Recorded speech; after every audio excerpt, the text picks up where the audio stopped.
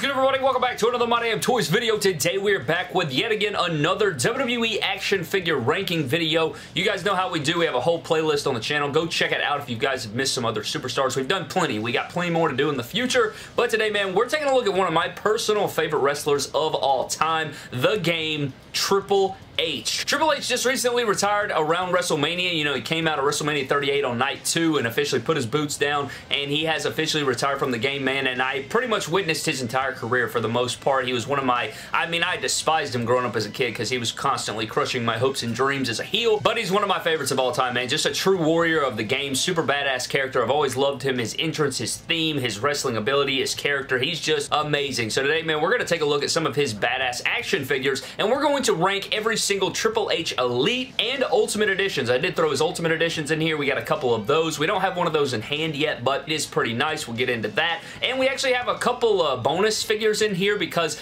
they were technically basics, but they were Elite figures. They crush basics, man. These are Elites, and we're going to get into that as well. But anyways, man, let's go over the sections real quick. At the top of the ranking, you do have Go Buy It. If I put a figure in the Go Buy It section, that means that it needs to be on your it needs to be on your Buy It section. It needs to be in your collection at some point. You need to go out of your way to purchase this and add it to your collection. It is that damn good. Underneath that, you have Good Figure, which is really good figure. If you want to add it to your collection, I wouldn't bat an eye. I'd be like, hell yeah, man, that's a great figure right there. Next is Meh, which means you're not quite like amazing of a figure. You're not a bad figure, but I can't, you know, you're not all the way there yet. So that is my Meh tier. We also have Barely Acceptable. Barely Acceptable means that you have one good quality about you that's keeping you from the bottom, and the bottom is going to be the garbage. And you don't want to be in the garbage, man. That means you don't really have anything good about you. I can't really find a good quality about you. You are garbage. You let me down. You're a disappointment to your mother and I. Get the hell out of my face. Do not add it to your collection. It's a waste of money, practically. So with all those things being said, let's dive into the ranking. And we're starting things off with a very interesting figure, actually. It is going to be the Elite Series 86 Triple H, and it's the Chase version. I immediately am going to go Good Figure. I don't think it's like must buy or must have. It's not one of his iconic gears. It's not a bad figure whatsoever. You get some really good stuff going on. You get the DX shirt. You get some good stuff going on. It's just not quite Go Buy It. I think it's a good figure, but it's not quite over the top there, and I'm going to put in Good Figure. It could go Meh, but I'm going to go Good Figure. I'm going to give it its due. I'm going to tip the cap, and I'm going to go Good Figure. Next up is the Attitude Era Triple H. I want to say these have the same exact head sculpt. These two, you know, the 86 Chase and the Attitude Era. You get a great leather jacket. You get a Triple H in jeans. You get the DX shirt.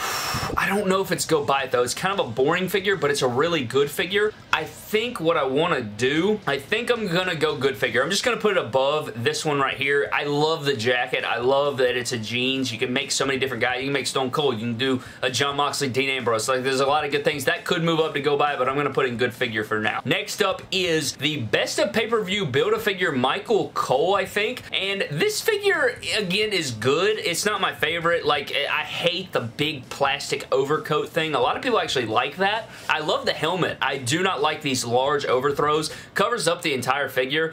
You're better off just buying a basic and then buying the accessory. So that's where I kind of draw the line on it. I don't think it's the best figure ever. I honestly want to put it in Meh. I actually think some people will have that as one of their favorite Triple H's ever. It's just not for me, man. I just think it's a Meh. I think there's a lot better Triple H's out there. I think you can go a lot higher in quality with Triple H. That's not one of my favorites. In fact, I think it's Meh. It's not bad. It's not the greatest. It's Meh, in my opinion. Next up, this one is one of the bonus figures, man. The Battle Pack with Daniel Bryan. This figure right here is crazy good, and it's Go Buy It worthy. It is absolutely fantastic. You can make all kinds of different guys in suit and tie. It's one of his best figures ever made, and it's a freaking Battle Pack, bro. Found that at Kmart one time, just chilling there. And then I found it at Target like 3 years later after it had been gone, and I didn't buy it for whatever reason, but it was still there, and it's a beautiful piece. It has ab crunch. It has way more articulation than any basic you've ever seen. It's not a basic, man. It's an Elite inside of a basic 2-pack. That Triple H throws hands, and it has a damn good head sculpt for the time period. Pretty much perfection. It's Go Buy It. Next up, the Elite 2-pack with China with the sexy robe. I'm going to put this one in Good Figure as well. I think it's above the Chase variant. I don't know if it's above the Attitude Era figure. I do like it a lot. I like the head sculpt. I love the long robe for Hunter Hearst Helmsley there. It's not my favorite gear. It's not very, you know,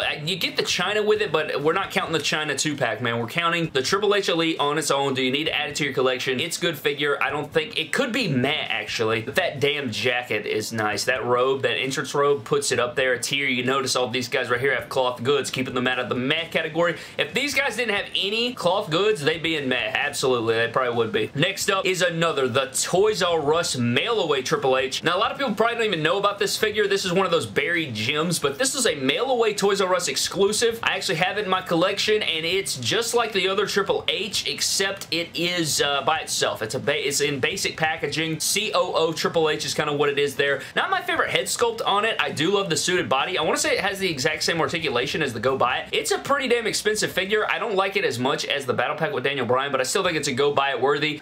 You can make plenty of custom guys out of it, so I think if you were to add it to the collection, you'd get a lot of different variety and lots of stuff to play with there, so I think this COO Triple H is Go Buy It, but it may cost you a lot of money. Next up is Defining Moments Triple H. I freaking love this figure, and it's actually a figure that has eluded me my entire collecting life of WWE Elites, man. I cannot get my hands on that figure loose with the clothes. I can't find it mint on card for my collection. It's one of those that I'd love to have mint on card. It's just one of those that eludes me. I have the jacket, and I think I have the shirt, but I do not have the pants. I don't have the base figure. It's one of those that I'd like a couple of for different fix-ups, but I can never get my hand on it, but it's so damn good. I love the return trunks. That Iron Cross is iconic. Head sculpt's not the best, but like, you get a freaking beautiful jean jacket and jeans with a shirt. It's amazing. Amazing figure. Perfection. They need to redo this figure in some way, but not quite the Defining Moments level, but they do need to redo that figure from that era and give us those trunks again. Next up is the Decade of Domination Triple H. I love this figure. I know it's not everybody's cup of tea. I'm going to put it in good figure. Yeah, I like it right here. I like this figure a lot. It's a different gear. It's not your favorite gear. I don't think it's a must-have, but I still think it's really, really good, and for that reason, I'm putting it in good figure. Nothing over the top there. Next up is Elite 23 Triple H. This one's meh for me. I think since we got the Legends figure, that one kind of puts this one to shame, unfortunately. I don't think you really need this Elite 23. It's kind of meh. Not my favorite figure. Beforehand, it wasn't my favorite either. It is a cool attire, but it's still not my favorite ever. I'm going to put it in meh. Just, I think there's better options for you there. Next up is Elite Series 28. I like this figure a lot, but I don't know if it's Go Buy It worthy. I'm going to put it in the good figure section. I love the black tape. I love the two sledgehammers you get. You do get the helmet accessory. It's a really cool figure, but yeah, I don't think it's quite Go Buy It, but it is sick. I like the change up of the black tape. It was a really cool figure there in Elite 28. I think it's solid. Next up is the 2-pack Triple H with Jeff Hardy, and oh boy, this is kind of a toss-up because it's very similar to the Ultimate Edition. It's practically the Ultimate Edition, except it doesn't have double jointed arms, and it doesn't have the Ultimate Edition torso, so it got the same head, it's got pretty much the same trunks, but with the gold overlay for the two-man power trip. Ooh, I don't know if I want to put good figure, or if I want to, yeah, I'm going to go good figure here. I'm going to go here with it. I'm just going to go there with it. It's really tough because if you're counting the 2-pack, it's an absolute Go Buy It, but since it's, you know, on its own, it's a base Triple H there. I think it's good. I don't think it's must-have, so I'm going to go good figure right there. Next up is Elite 35 Triple H, and again, man, I'm going to go meh here. I think I like it better than this one. I don't know. They're kind of a toss-up. They're very similar, again, with the hard, solid rubber overcoat thing. Just wasn't a fan of the gimmick, man. Not a fan of the gimmick there with that. You know, it covers up the whole figure. It engulfs the figure. You can't even see it. It does have the helmet. It's the, you know, shaved head Triple H. It is from his match with Daniel Bryan at WrestleMania 30, I do believe, is the gear there, but it's just not one of my favorite figures. I think there's better Triple H's there, and that solid rubber thing gets on my nerves, so I'm going to go with the meh category for Triple H. Got a lot of stuff all over the place right now. Next up, man, I think this is Elite Series 60, and this one's damn good. This one and the next one are very damn good, but I don't know which one is Go Buy It and which one's good figure. They're very similar. One just has black calves instead of skin calves, but they have very similar accessories, sledgehammer, jacket, you know, like sleeveless jacket.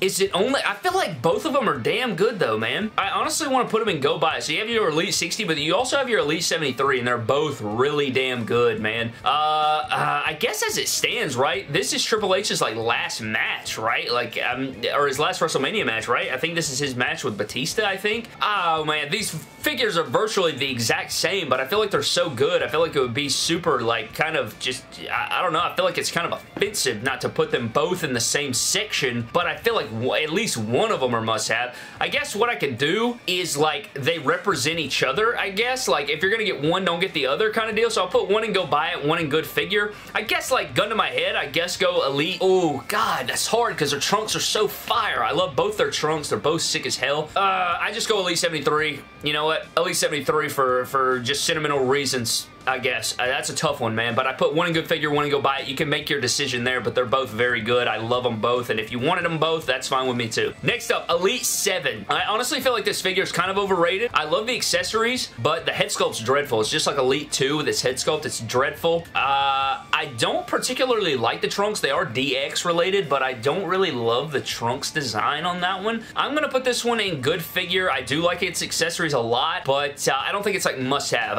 You know, it's one of those figures. I think if you have Elite 7 Shawn, maybe pair him up there. That's a must-have for your collection, but I'm gonna go good figure on now. Elite 86 Triple H, the regular version. I think what I'm gonna do now is I'm gonna put Elite 86 in good figure, and I'm gonna drop the Chase into meh, just because I think I'd rather have the regular version over the Chase. It's more iconic, right? Those purple long tights. You got your ladder match with Rock. You know, it's a lot more value to that figure. I think it's a lot better than the Chase there. You get the same exact accessories, so I'm gonna go Elite 86 Triple H over that one. And they didn't get the color quite right. You know, it's not perfect, but I still think it's better than the Chase, and I'm gonna drop the Chase down there. I think that I like that maneuver right there. Next up is Elite 2 Triple H. And this one has really sick shirt. The shirt is insane. The trunks aren't bad, really. It comes with cool accessories. Water bottle, sledgehammer, everything you'd want out of a Triple H. You can do a head swap with this guy, and it makes him a lot better. Like, it's one of my favorite fix-ups ever. I need to do a whole video on my favorite fix-ups ever, where just one simple head swap changes the game for the figure. But I don't think it's quite, like, go buy it worthy. So I'm going to put it in good figure for now. We'll see where that goes, but I think that's fine right there. I think that's where I'm going to go with it. Speaking of which, we're going up into Elite Series 42 Triple H, and this one is I love the Terminator gear there, but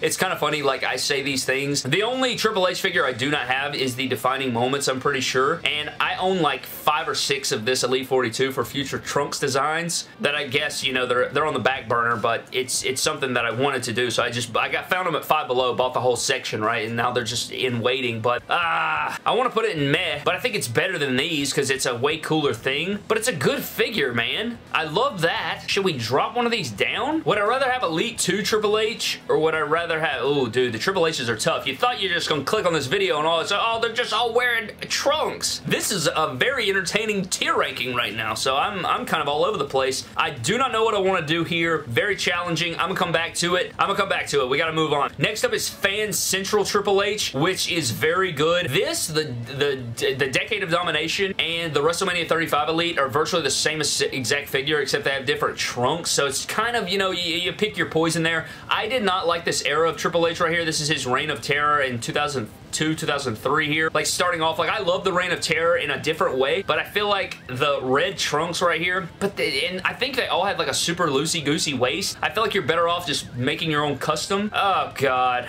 But I love Triple H figures, but it's like, I'm gonna put it in meh, I guess. God in heaven. Ranking Triple H figures, I did not think this would be this damn hard, honestly, but here we are. Next up is Network Spotlight Triple H. This one's cool. It has all your different accessories, right? You get your cloth robe, you get your cane, you get the Hunter Hearst Helmsley gimmick. I think this is actually a really good figure for what it is, what it represents. I think it's really, really good. If you're that Triple H hardcore fan, I think it's a must-have in your collection, but I don't think it's go buy it worthy, but it's really, really good. It's a really good figure there. It's near the top up here for sure. I think I own like 5 of them. Don't judge me, okay? I have like 60 Triple H Elites. I told you, he's one of my favorites of all time, so I'm struggling right now with this tier ranker, but I'm doing my damn best. I'm trying to put the Elite in the Elite, and then I'm trying to, you know, dwindle down here. Next up is the Legends 13 Triple H. Now, this one, Brad, is a go buy it. I think it's one of his best figures ever, man. It's really up there. Like, I love the suited body. It's just one of those underrated figures. The Legends 13 that's probably at your Target right now. Fantastic head sculpt, great accessories. You get the camo pants, you get the sick ass. My favorite long tights DX gear that he ever wore is right here. I've been waiting on that figure forever. Double jointed arms. It's absolutely go buy it. Not even a chance in the world. Go buy it right now from your Target. I know it's there. If it's not there, check your app, find a Target around you, and go buy the damn thing. Really good figure. Next up is the Toys R Us exclusive Elite Triple H. This one's meh for me. It's basically just a repaint of the Elite 28. You do get the cloth shirt, but it's meh for me. Just not my favorite. I don't think it's the best figure. It's a solid head sculpt. I do like the head. I just don't. I think in package, if you're going for a mock look, it's really sick. It had insane packaging. I wish I had one of my own in mock.